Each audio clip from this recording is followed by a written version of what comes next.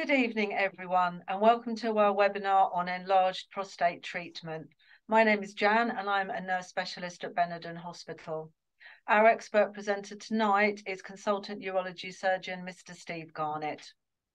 This presentation will be followed by a question and answer session.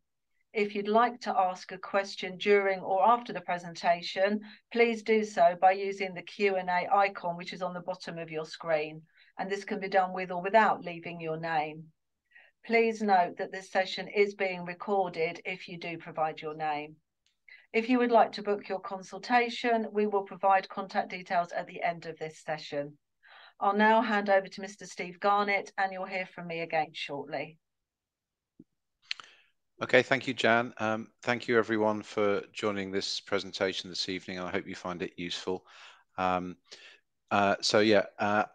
Steve Garnett, one of the urologists at Benenden, and obviously Jan is one of our nurse specialists who's helped us look after our prostate patients. So what we're going to talk about a little this evening is about prostate enlargement itself, what causes it, what symptoms people get from that, how we diagnose this, and various treatment options. But in particular, this evening, we're going to be focusing on aquablation a little bit more, which is a new robotic procedure which has recently been introduced at Benenden Hospital. We'll also talk a little bit about other treatments such as Urolift and TURP surgery, and there'll be some time for some questions at the end.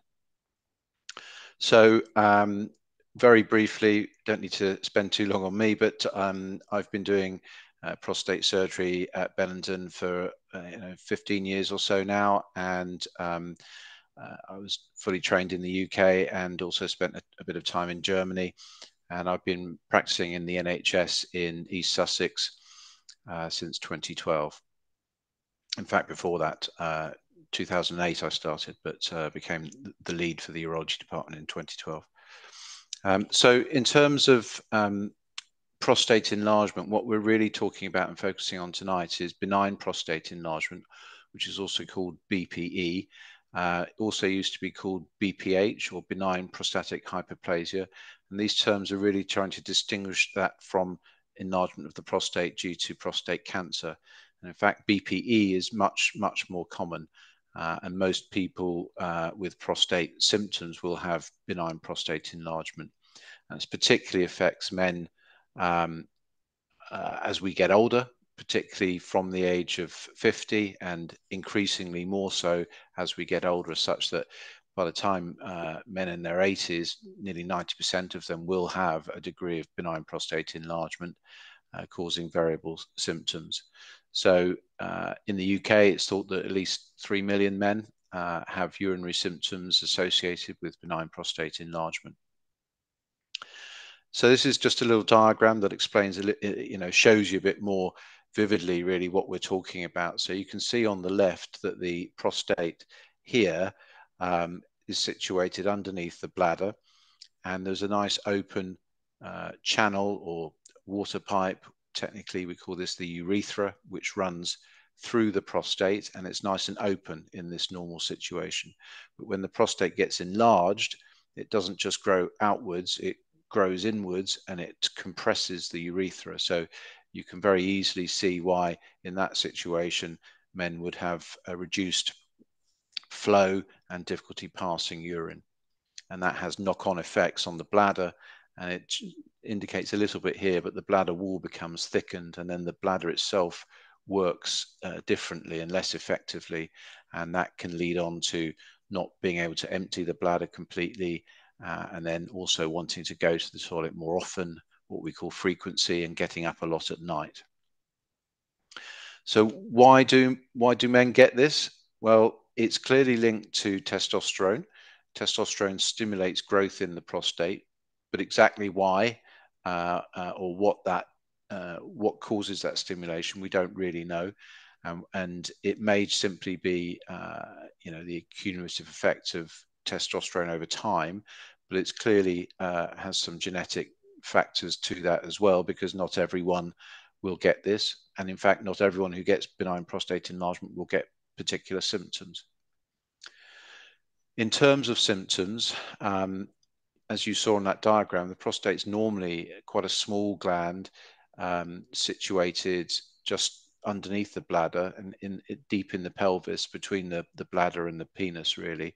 And as the prostate gets enlarged, it blocks the way out, squeezing and compressing the urethra, and that can cause, as I said, difficulty starting to pass urine, going more often, poor flow, difficulty emptying the bladder, getting up more at night. Over time, that can lead also to another symptom of urinary urgency, of having to rush to the toilet. So in terms of if any of those are ringing bells, or you're worried about prostate enlargement, what can you do? Well, you can see your GP, and in the first place, many GPs are able to assess your symptoms using things like symptom questionnaires and asking exactly what sort of problems you're getting. But if you're referred on to the hospital, you might get further tests such as assessment of the prostate size, in particular something called a flow rate, which is when we get men to basically pee into a machine, which is like a big funnel that measures how well you're passing urine. And urologists get a bit obsessed by these flow rates because they're actually very useful at telling us how much or what degree of obstruction you're getting from your prostate, how bad your degree of blockage is, and can actually also indicate what treatment might be best for you. And we usually combine that with a quick scan of your bladder afterwards, because as this process progresses, men generally find it more difficult to empty their bladder. So there's this concept of bladder failure, when the bladder stops being able to squeeze all the urine out and you leave more and more urine behind. And eventually, if that's not treated, you can end up to the point where you can't pass urine at all, and that's called retention of urine. So in terms of treatment, if the symptoms are very mild, you may not need any treatment. You may simply want reassurance that there isn't anything more serious going on. You may be able to manage these early symptoms with lifestyle changes like reducing caffeine, thinking about how much you drink and when, that type of thing. But if the symptoms are more bothersome, more severe, in the first place, there are medical treatments that can help relax the prostate or reduce the size of the prostate. But leading on from that, if that's not enough, or you don't want to take tablets, or you're getting side effects from tablets, then there are procedures that can be done on the prostate to relieve these problems. So we're going to talk firstly about aquablation, which is this new robotic procedure that uses high pressure water jets to ablate the prostate. There is the most commonly performed standard operation, which is the TURP, or transurethral resection of prostate, which we also do at Benenden, and the Urolift procedure, which is another relatively new procedure, which is minimally invasive, that allows us to improve symptoms without any cutting or destruction of prostate tissue, and this can be done as a day case. So aquablation is a fairly new, minimally invasive, robotic assisted procedure, and that means that it's actually whilst it's controlled by the surgeon or me, it's the robot that actually directs the water jets according to the plan that I've set out based on the information gathered at the start of the procedure. And it uses high pressure and high velocity water jet to remove or destroy this excess prostate tissue or ablate it. And by doing that, it relieves the pressure on the urethra and opens up that urethral channel to allow a good flow. So it's performed under general anesthesia because it's important there's no movement once you're in position, but there's no cuts or incisions at all. We've recently started doing this at Benenden Hospital. This is a quick picture of the team and some of the equipment in theatre. This is, a pretty major investment for a private hospital, and there aren't that many centres performing this across the UK because the robotic equipment is expensive. So this is a major and very exciting development for Benenden Hospital. So to talk a little bit more about what actually happens, in essence, at the start of the procedure, an ultrasound probe is placed that allows us to very accurately, in real time, image the prostate. And by doing that, we can use the ultrasound to plan the treatment. So what we then do is precisely target and remove the excess prostate tissue using this high pressure water, but we're using the ultrasound to map out the prostate and then plan and essentially map a plan onto the real-time ultrasound of how much prostate we want to remove. And in actual fact, that allows us to be very precise, and we then send that information to the robot, which controls the water jet to remove exactly the right amount of prostate tissue and protect sensitive areas, particularly those that can be involved in sexual function. So the other part of the procedure is a camera and water jet probe, which is placed in down the urethra and into the bladder through the prostate, and then the robot controls that, and we slowly pull back the robot slowly pulls back the water jets to ablate the prostate tissue through the prostate under real-time imaging with the ultrasound. And we're usually doing that with a one-night stay in hospital, and you would have a catheter in for that one night. So this is just a little video to try and explain a bit better than my words as to what's happening. So what this is showing you is that the handpiece that goes down the urethra is in place, and the image in the bottom right is the ultrasound. We've already mapped out how much prostate we want to remove, and as the procedure starts, the robot controls this powerful water jet. And the little picture in the corner there, you could see it as it looks like down the telescope, but in the graphic there, you can see the water jet. We're able to very precisely delineate how deep we want this to go, and just using that high pressure, it ablates the prostate tissue according to the map, which is the green dotted line that we've set out. And at the end here, there's the area that is particularly involved in ejaculation, and we can very carefully and safely just ablate tissue at the side and save the ducts and factors that are involved in ejaculation. So this is why this procedure is associated with fewer side effects in terms of sexual function, and there's no associated risk of erection problems and much lower risk of ejaculatory problems.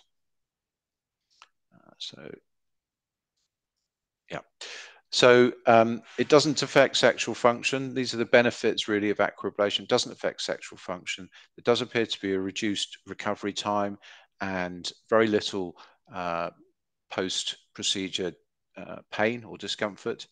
And people do seem to recover quicker than standard operations. And because it's robotic, we will be very precise in the amount of prostate and which bits of prostate that we want to remove and destroy. And that allows us to, as I said, preserve essentially the ejaculatory ducts which are involved in ejaculation.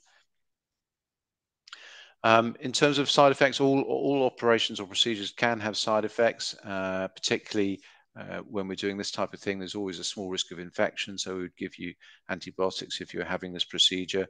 And often people will have some blood in the urine for a few days, up to a couple of weeks afterwards. But these symptoms are usually quite mild and resolve fairly quickly. Often in the first couple of weeks, patients do notice passing little bits of debris, if you like, from the procedure. That's painless, but you may notice little flecks in the urine for the first couple of weeks.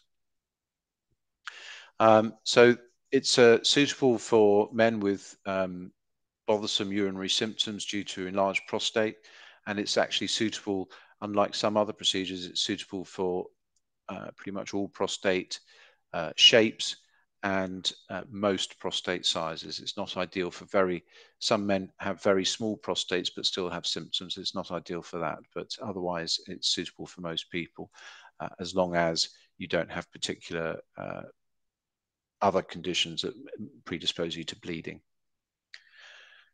The other sort of more commonly done procedure, certainly nationally, is the TURP, or transurethral resection of prostate. That's a procedure that's been done for over 40 years now, so it's very well known, and the side effects and risks of this procedure are very well documented, and you often read a lot about the side effects of TURP, but actually it's a very effective operation, and we know that it works well. And doing this procedure, again, a camera is put down the water pipe, the urethra, and an image put onto a screen, and by using that image we can cut away or scrape away the inside of the prostate using electrical energy to cut through the prostate, and little chips or small pieces of this are cut away bit by bit to create a nice open cavity. And it's, as I say, it's very effective and good operation, but it does have well-recognized side effects, and particularly on sexual function. So most men having this operation will suffer ejaculatory dysfunction, and a number will erection problems, and there is also a very small, but there is a small risk of incontinence. It's rare, but it can happen. The other procedure we do a lot of at Benenden Hospital is the Urolift procedure. Now, this is perhaps the least invasive of all the treatments we have currently for prostate enlargement, and it's been around a little while now, and it's a proven minimally invasive treatment that I think fits or sits well between people who don't want to keep taking medicine but don't want to have a more invasive procedure. And in this procedure, as you can see here in the little diagram, little implants are placed that pull the prostate open. Now, some people, liken these to treasury tags, but essentially these are little metallic implants that are fired through the prostate, and then the prostate is compressed and tensioned to be pulled open, as you can see in that picture. So this improves the flow and improves the bladder emptying and improves the symptoms.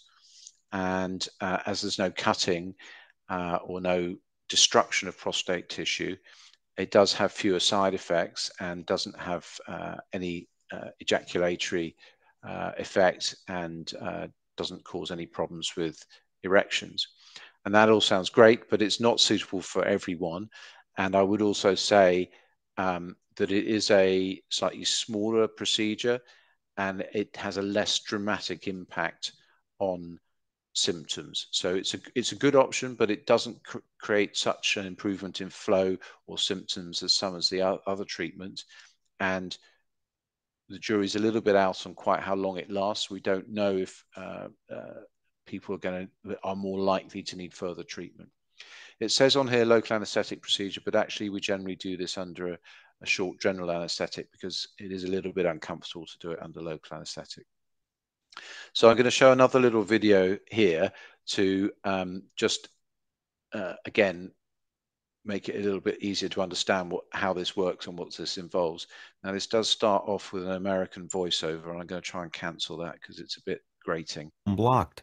There we go. So this is a sort of schematic representation of the prostate, and that's a telescope going through the prostate down the urethra, and this is how we fire the implants through the prostate. Will just come out now through the prostate to the outer capsule of the prostate, and then tension that back to compress the prostate and pull the inner part of the prostate away from the urethra, or open up the urethra by doing that. And generally, depends on the prostate size, but generally we're putting in about 4 of these implants to fully open the prostate. So as you can see, there's absolutely no cutting, so there's no risk of damaging other structures with this. But as I said, you do get a less dramatic improvement in flow. There we go.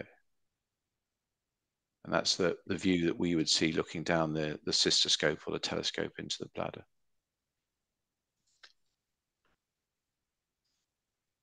So I'm going to stop talking there. That's a brief overview of the three main procedures that we do for prostate enlargement. Each has their pros and cons.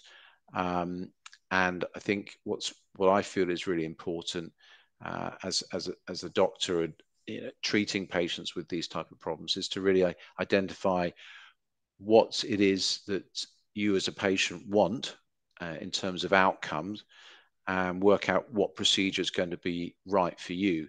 As I say, they're not all suitable for every patient, and the UroLift in particular is limited a little bit on prostate shape, so that does affect who would be suitable for it. But I will at this point stop and hand back to Jan, and if we've got any questions, I'll be very happy to take them at this stage. Lovely. Thank you for that really interesting presentation, Mr. Garnett. Yeah, and we do have a few questions.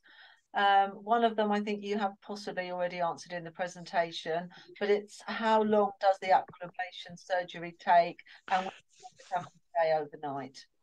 Yeah, so the aquablation procedure takes about an hour. That's actually more to do with setting everything up, because we have to get the robotic arm in exactly the right position and get the ultrasound image all precise, and get everything in line, and that's really what takes the time. The actual ablation part of it, or the actual kind of operating on the prostate bit, really only takes about 10 minutes or so, but there's a lot of setting up and checking and making sure we've got everything in the right place and making sure the images are perfect, and then planning the treatment. So that's what takes the time. Some places, some hospitals are doing this as a day case, but you will need a catheter in overnight. And I prefer personally, and what we tend to do at Benenden is to say, if you're going to have a catheter in overnight, we think it's better that you stay in the hospital overnight and then have the catheter out in the morning. I know that other places send people home with a catheter and then bring them back a day or 2 days or 3 days later, but I think it's nicer to get the catheter out as soon as possible and feel secure that whilst you've got the catheter in, if you've got any problems, you're being well looked after. Thank you. And also slightly on the same question trail, can it be done under a spinal anaesthetic? The thing about the aquablation is it's really, really important that there's no movement. And the problem with the spinal is that the patient undergoing the procedure may start coughing or breathing more heavily. So we do really only do it under general, certainly at this time, because we can control that. So we can, if need be, control your breathing.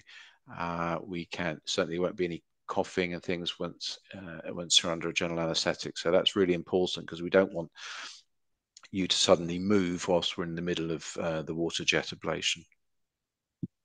Thank you. And what percentage of men may suffer from retrograde ejaculation following the aquablation? So the figures for sort of standard TURP, or there are other ways of doing that, laser kind of enucleation of the prostate. In those procedures, about 2/3 of men will get retrograde ejaculation. The documented figures with aquablation are around 11%, 10, 11%. It may actually be lower for full-on retrograde ejaculation, but I think it's best to think of it around 10%. So it's much, much lower, but there isn't an absolute guarantee about it. Thank you. Are all the procedures a permanent solution, or can symptoms return? Whatever you have done to the prostate, there is a risk of symptoms returning. Now, it seems to be that the more prostate tissue you remove or destroy, the less chance there is of symptoms returning over time. So if you take the sort of standard TURP operation, we know that 80% of men at 10 years after the operation are still happy and haven't needed anything else doing, or to turn that round, 20% have needed something else doing. So that's 1 in 5. With the UroLift, we know that that figure of 80 and 20% is there at 5 years. So it does look like the UroLift is a smaller procedure with fewer side effects, but probably more likely that you will need something else doing. But you could argue that if it's a small day case procedure with few side effects, does it matter so much if you need it repeating after a few years? So that's a personal thing I think you need to consider. With the aquablation, because it's new, we don't have long-term results. There are some 5-year results out which looked very good, if anything, slightly better than TURP. But we don't have 10-year results yet for aquablation. But I would expect people to get very good lasting results from the aquablation because we are removing a lot of prostate. Thank you. And do all of these options mean no more tamsulosin? Yeah. Yeah, the idea would be to stop your medication. Yeah. Thank you. Somebody's just got a query. I'm 76. Would that be a problem? What, you're too young? No, no. Age is not an issue. It's just fitness for, you know, what's going to be appropriate for you. Is really a fitness for general anaesthetic or other, you know, or spinal if you're having a TURP. So it's not age; it's just how well you are. Thank you. Do these procedures have any impact on the subsequent likelihood of developing prostate cancer? No, there's nothing to suggest any of these procedures have any impact on developing prostate cancer, either either preventing it or causing it. So when you're doing these procedures, what you're doing is removing generally what we call the what's called the transition zone of the prostate, which is kind of the central part of the prostate, and we're not removing the whole prostate, which is a much bigger operation with which is done for cancer, which has other side effects. But in fact it's the outer bit, the peripheral zone, where prostate cancers tend to happen. So this procedure is not a cancer treatment, but it does not increase the risk of prostate cancer. Thank you. If I've had a urolift procedure and then needed something more comprehensive, are the urolift pins removed? And if so, how? Yeah, they just come out. Well, as you can see from the urolift picture that I showed you, or the video as well, there are two clips on the urolift. One is on the outer part, what we call the capsule of the prostate, and one is on the inner bit, and that's what we call the urethral end plate. And that urethral bit is removed during TURP or aquablation, and those internal metal clips come out. The bit that is on the outside of the prostate is not, that's not possible to remove. That would stay there.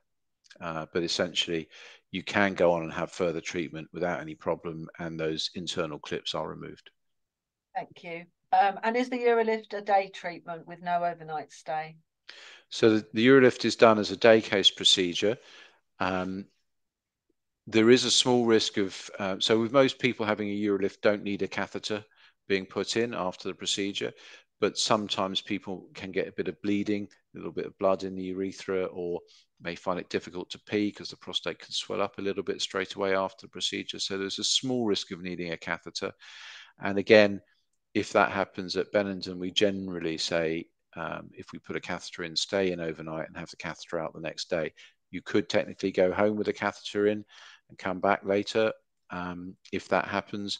But for the majority of patients, the urolift is done as a day case with no catheter. Thank you.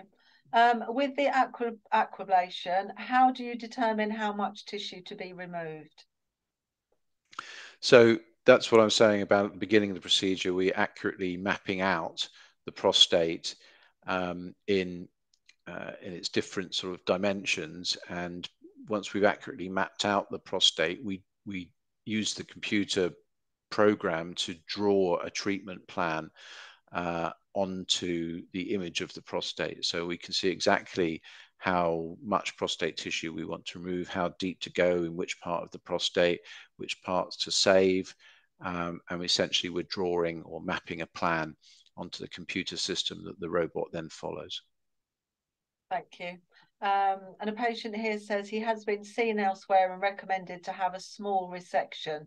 Would the aquablation then be a viable alternative? Potentially, it's difficult to answer specific questions because it does depend a bit on the size of your prostate. But and they and it depends what your consultant means when they say small resection. So I don't really know exactly what that means. It's a little bit imprecise, but potentially you would be suitable for aquablation, yes. But I would really need to see you and get a bit more detail. And how different is aquablation to the HOLEP treatment? So HOLEP I haven't really talked about. That's a laser procedure, which is similar. More, I think it's better to think of the HOLEP as like the TURP. So the HOLEP uses laser. HOLEP stands for holmium laser enucleation of the prostate. And essentially, that's using laser energy to core out the prostate, whereas the TURP is using electrical energy to core out the prostate. So it's what you use to cut through the prostate. But both of those procedures are cutting through the prostate to remove prostate tissue.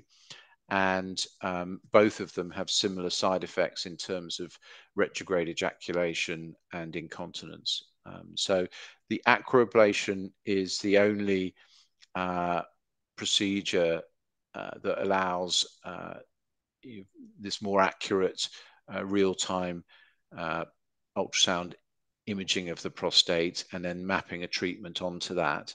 And it's also the treatment with the lowest rates of sexual dysfunction. So I would say that the HOLEP is a very good treatment, but it's more similar to the TURP than aquablation. Thank you. Does diabetes have any impact on prostates? Well, diabetes has a big impact on bladder function, but it doesn't specifically affect the size of your prostate, but it can affect your symptoms to a large degree. So people with diabetes can get nerve-related problems through the diabetes, and that can affect bladder function. So that can have a big role in the symptoms, but not so much directly on the prostate itself. Thank you. Is a higher than normal PSA a sign of enlarged prostate that may not be cancer related? Yes, absolutely. So an enlarged prostate the bigger your prostate, the more PSA you will tend to make. So if you've got a slightly high PSA, what's called high PSA, that's related to a value that's considered to be normal for your age. But if you've got a particularly large prostate, you will make more PSA. So what we prefer to look at rather than simply just PSA level on its own is what we call PSA density, which is a way of taking into account the size of the prostate, because if you've got a large benign prostate, you will have a slightly high PSA, and that doesn't mean that PSA level doesn't relate to prostate cancer in that situation. It relates to having a large prostate. Thank you. So if I've been taking medication, tamsulosin and dutasteride for approximately the last 15 years, but they seem to be less effective, is surgery my next option?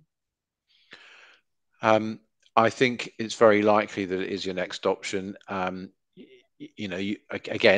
we need a few sort of tests and assessment, but really, depending on the sort of symptoms, you've really been on maximum medical treatment for quite a long time. And if it's still, despite that, you've got problems, then I would think you need to look at surgery, yes.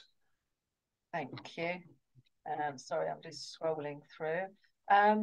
What is the chance of a catheter causing damage to the urethra? Could it cause a stricture? It's not common to get a stricture after a simple catheterization. I'm umming and ahhing slightly because obviously there are lots of different circumstances in which catheters are used and how they're placed. So a straightforward catheterization is very unlikely to cause a stricture. However, if there was difficulty placing the catheter, if there was trauma caused during the catheter placement, then that could lead to stricturing. And stricturing is what happens when you get scarring in the urethra, and the urethra becomes tight and narrowed, and you get problems passing urine because of that scarring in the urethra. Now, as I say, it's uncommon after simple catheterization, but it's possible. It's also possible after infections, and it's also possible after instruments being passed down the urethra. Thank you. How much discomfort do patients find in the pre-op investigations, i.e. insertion of a camera? So I'm presuming someone's maybe talking about a flexible cystoscopy. Yeah, so one of the commonly used investigations prior to these procedures is called a flexible cystoscopy. That's a local anesthetic insertion of a camera down the urethra to look at the prostate and the bladder in more detail. I would say that a lot of, well, most men who you mention this to go a bit white and don't like the sound of it at all and get very worried, which I completely understand. It does sound like it's going to be an unpleasant procedure. But what I would say is my experience, particularly at Benenden, is that it's done in a very professional and quick and competent way. And nearly everyone who we've done it on turns around and says, oh, that wasn't half as bad as I was expecting. And it really is a very quick procedure. It takes really less than 5 minutes usually. And I do find quite a few patients come to us having had bad experiences elsewhere and actually say, oh, that was so much better than it was last time. And I think it depends, you know, quite a lot on the experience of the team doing it. And sometimes in the NHS, these procedures can be left to some of the more junior doctors, and I think it is better to have it done by someone more experienced. Thank you. And from this presentation, is the Aquablation a better option than Resume? I think we didn't mention Resume. I didn't talk about Resume. Resume is what's called well, steam treatment of the prostate. I would say Resume is a better comparison for Resume is the urolift procedure. So the Aquablation, the robotic procedure I was talking about, is a much more powerful and much more effective treatment. During the Resume treatment, a camera is placed down the urethra, and through this a needle is placed directly into the prostate and steam is injected into the prostate, and by doing this you can destroy prostate tissue. But it's a much smaller effect than the Aquablation, and if it's much more limited in size of the prostate, and it's much more limited in the size of the effect or the improvement in symptoms. So it is a smaller procedure, and that's the advantage of it. But everyone has a catheter afterwards, usually for 4 or 5 days. And quite a lot of patients need multiple treatments. So they may have half the prostate treated, sent home with a catheter, have the catheter out after 4 or 5 days, then come back in 4 weeks and have the procedure repeated on the other side or the other half of the prostate. So it's a smaller procedure, but I think a bit less effective and not really a direct comparison with the Aquablation. Thank you. Is the procedure appropriate to assist with erectile dysfunction? None of these procedures are designed to help with erections, and you should seek other treatment if that's your primary concern. These are not designed and don't help to improve erections. And would having Peyronie's disease have any impact on accessibility? So we haven't really got time to go into Peyronie's disease in depth, but this is a condition that affects erections. But no, that should not make any difference to having any of these procedures. Lovely, thank you. With Urolift, do the presence of the pins affect having future MRI scans? Yeah, they affect it in that when you've got these metallic implants in your prostate, if you have an MRI scan, you'll get a little bit of blurring of the MRI images for about 2 millimeters around each of the internal clips. So you can certainly have an MRI. You just need to let them know that you've got Urolift implants. You can have an MRI, or some people ask me, it won't set off airport scanners. You can have an MRI. But you just need to let them know that you've got the clips in, and it does cause a little bit of blurring around the internal clips, but that should not affect the usefulness of the MRI. Thank you. And this question, all of these options obviously will relieve symptoms of BPE, but does it make it harder to monitor or pick up prostate cancer at a later stage? No, I mean, so um, basically, when you're removing prostate tissue, so aquablation, TURP, HOLEP, you are removing benign prostate enlargement. So you would expect in patients who've had these procedures for the PSA to go down. So in fact, it can make it easier to monitor for prostate cancer because the PSA should go down. It should be much more within the normal range than it was when you had a large prostate. With the UroLift, after you've recovered from, the first couple of months after the procedure, it has no impact on the PSA. And as I said, it has a slight impact on MRI scans, but not in a way that would make it more difficult to check for or monitor for prostate cancer, no. Lovely, thank you. And there's a couple of other questions, basically from patients who have maybe had previous procedures, wondering if aquablation is suitable now. And I think the answer for that is probably you would need to review each patient on a individual basis to. Yeah, I mean, it depends what procedure and when. And I think in that situation, we usually probably need to do a few more tests. But the starting point would be essentially no. Just because you had a previous procedure does not mean that you cannot have something else, be it aquablation or UroLift. But I would have to take that on an individual basis.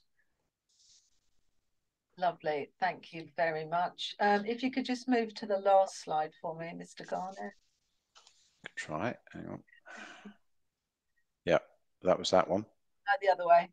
Oh, yeah. Oh, sorry. There you go. Thank you very much for attending this webinar. I'm sorry if we didn't answer all of your questions, but if you've provided your name, we will answer via email. As a thank you for joining this session, we are offering the value of your consultation refunded upon booking and a callback from your dedicated private patient advisor. You will also receive an email tomorrow with a recording of this session and further information, and you will also receive updates. If you would like to discuss or book a consultation, our private patient team can take your call up until 8 o'clock tonight or between 8 a.m. and 6 p.m. Monday to Friday using the number on the screen.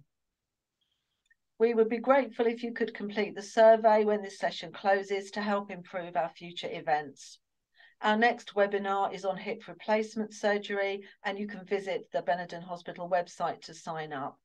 So on behalf of Mr. Garnett and the expert team here at Benenden, I'd like to say thank you for joining us tonight, and I hope that we will hear from you very soon. Thank you very much. Bye-bye.